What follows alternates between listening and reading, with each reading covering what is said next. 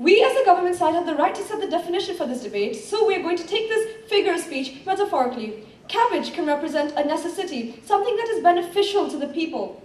A rose represents an indulgence, a luxury somewhat, something that is not particularly useful at anything. Roses are a luxury. They're unnecessary for our life. We don't need roses. They die easily. They're not very beneficial and they're hard to grow. Okay, if we are deprived of these, if we are deprived of cabbages, the world as we see it will cease to exist. But if we have roses, how are they going to help? They might smell pretty, they might look pretty, but they're unnecessary. She said that technology is a luxury, but if you really think about it, technology is actually a necessity in today's world. How can you live without communication? How can you live without the computer? Can any of you live without a computer here? Now, they stated that we can't live without computers. Now I know that you mean that computers are really important to us and all. But in Africa, people don't have computers. You're rejected. In Africa, people don't have computers, yet they manage to live. What is really demeaning their life is starvation, which can be, as my first speaker mentioned, it can be resolved by growing cabbages rather than roses. I would surely say that the answer here is so easy. Let's come out of rosy discussions and let's all grow cabbages and make this universal health better and greener place away from hypocritical shows and thorns. By right, if you follow the government stand about how we need only to plant more cabbages than roses, then we will be walking around the world going from here to US. We won't have any development in transportation, ladies and gentlemen. Therefore, the stand for the opponent is invalid. So what would you rather do? Would you rather help out someone who is dying of starvation because they do not have basic needs as water and food? Or would you rather buy yourself some extra designer jeans or some makeup because you don't even need it? So wouldn't that make you a quite egoistic and snobbish person? Ladies and gentlemen, the government team has led us down a long, dark, winding road, and they forgot to bring a torchlight. No fear, for I, Carlton Dickman, third speaker of the opposition, am the light to bring you back to the path of righteousness. Ladies and gentlemen, if luxury goods are not useful, why bother working so hard? I mean, Malaysia has all the basic necessities for each individual. However, why do we still work hard?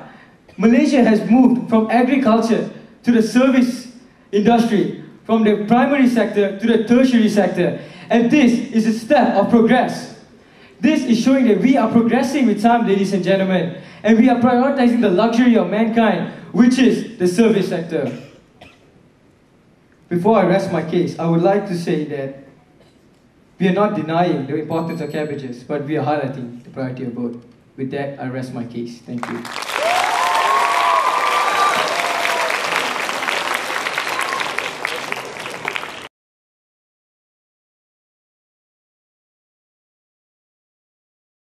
Leaders of the future, and we believe we need more leaders. We need more Steve Jobs. We need more Bill Gates in this world. And teaching these kids a variety of different subjects will make They take part in. For example, if I take part in economics, I take part in accounting, I take part in biology, I take part in chemistry.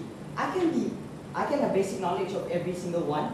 The specialists who imprison themselves in the self-inflicted one-dimensionality world, pursuing the impossible perfection, spends decades stagnant or making invincible improvements.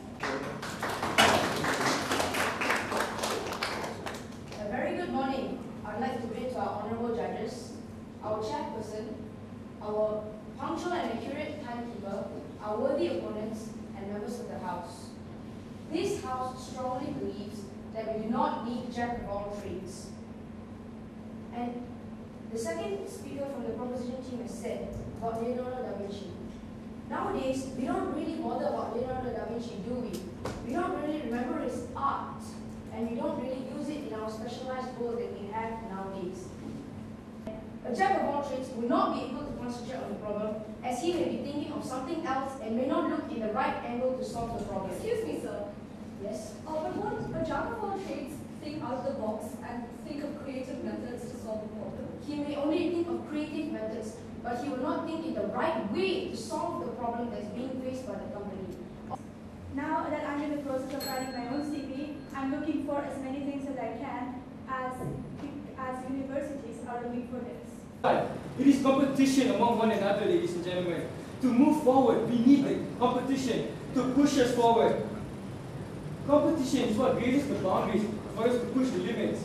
So this shows that what the first speaker had said, that if we have more jack of all trades, the competition would cause a hostile environment. The word more itself tells us the government has failed to provide us an answer as to how they're going to produce more jack of all trades.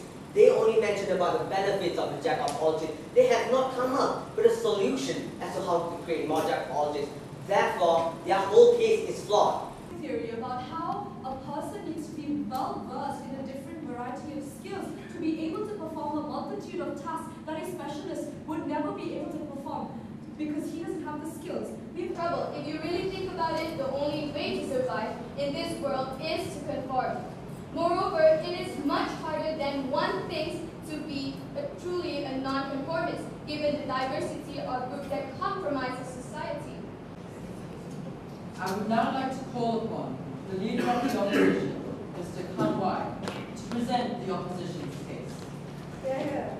We have 5 issues to deal with what they have said. Now firstly, the first speaker has said about how babies imitate actions and how our childhood has become an example of conformity, ladies and gentlemen. What side government has been trying to say that our upbringing has been conformity, that whenever we draw, we watch cartoons when we are children, that somehow relates to conformity, ladies and gentlemen.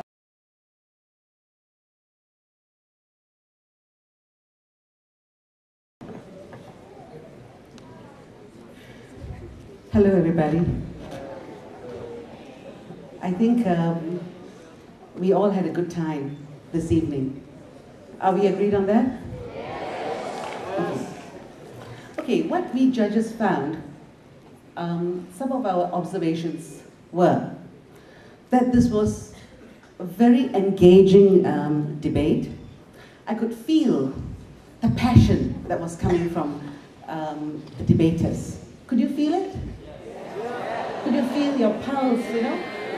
Could you feel your heartbeat? I can still feel mine. And when you have passion, all right? When you have passion and you believe in what you're saying, you've won the battle. And the winners for tonight's debate is Garden International School.